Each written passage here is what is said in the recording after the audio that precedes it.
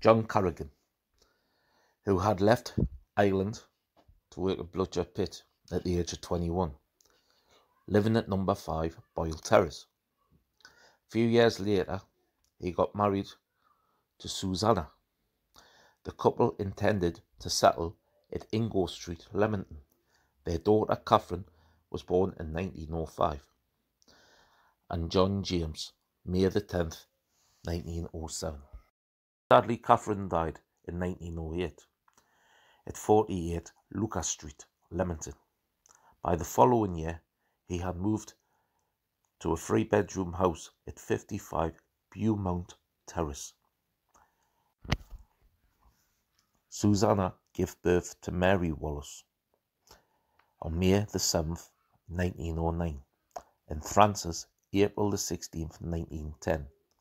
John supported his wife and children employed as a deputy below ground at Blucher. They also taken in a lodger, Patrick Hort. Later that year, Edward was born, the 26th of September 1911, commencing of the war on the 10th of September 1914. When the war was declared in 1914, all regiments raised a new platoon. John enlisted at Newcastle upon Tyne, signed to the newly formed 24th Platoon, the 1st Tyneside Irish. After his training, he departed for France in January 1916. His wife was almost 5 months pregnant with his 7th child. Whilst at the front, John learnt the news that his wife had given birth to his daughter Leah on June 16th, 1916. He was sent to the Battle of the Somme.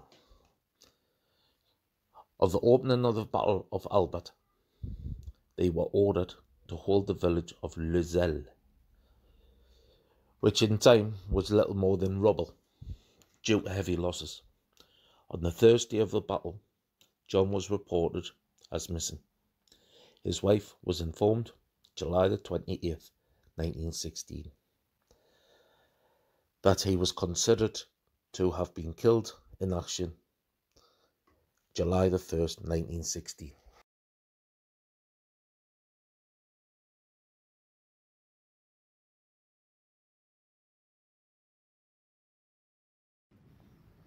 Thomas J. Jago was born in Heaton, Newcastle upon Tyne, the youngest of 2 sons.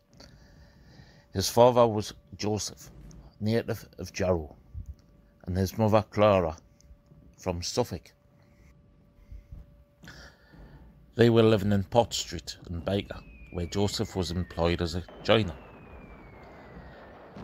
After the death of his father Joseph, who was 38-year-old, his mother Clara remarried in 1909 to a widow, James Holden, who was born in 1867 at Waterford, Ireland. He had 2 sons, James and Matthew, and 2 daughters called Mary and Ellen. Thomas moved in with his stepfather and his mum at 32 Simpson Terrace, Blucher, where his stepfather was working down Blucher Pit. James got a job for his stepson Thomas and William, both labourers underground.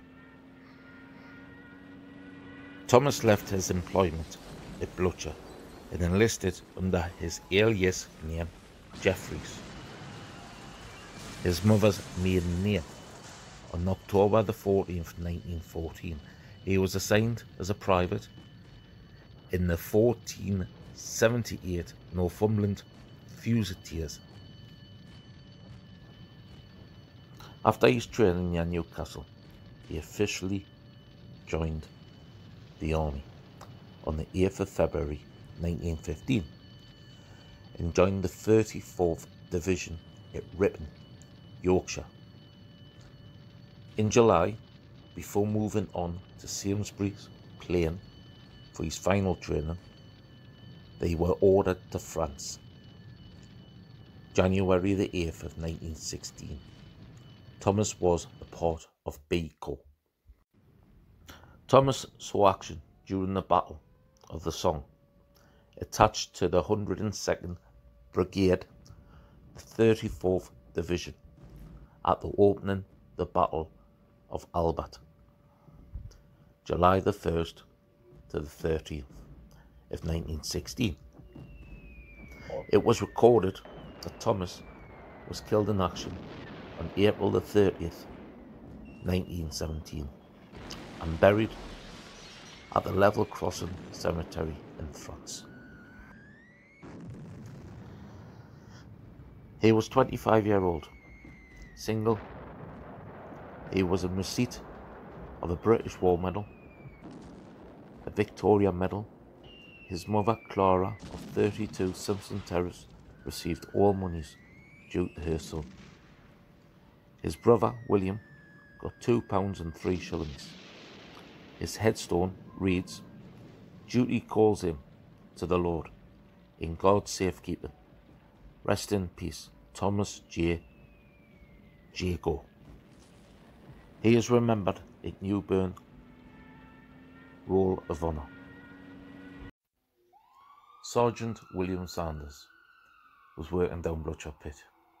He is remembered in Newburn Roll of Honour. He was killed in 1917. He was serving in the Blucher branch of St John's Ambulance Brigade.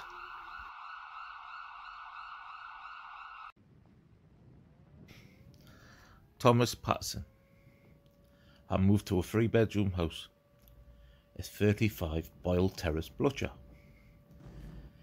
He had joined his father at the colliery, working below ground as a driver.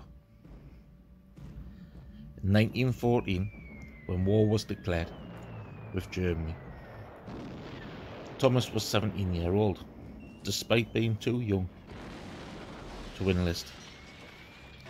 He presented himself at Newburn recruitment office, and he lied about his age. He was assigned to the Royal Inniskilling Fusiliers. Thomas departed for the Western Front as of January 1916, joining the 11th Platoon in the field in training for the Battle of the Somme. Opening battle was postponed until July the 1st. Thomas was with the Ulster Division. There was bombardment by the artillery, quickly took the German lines, but the poor communication when the rest of the division attacked, until the creepy bombardment artillery fired in front or over the men. The men would have been under attack, not by the Germans, but by their own artillery. So successful that they reached the German second line. However, by nightfall, they had been pushed back. Thomas Elliot Patterson was reported as missing or presumed dead.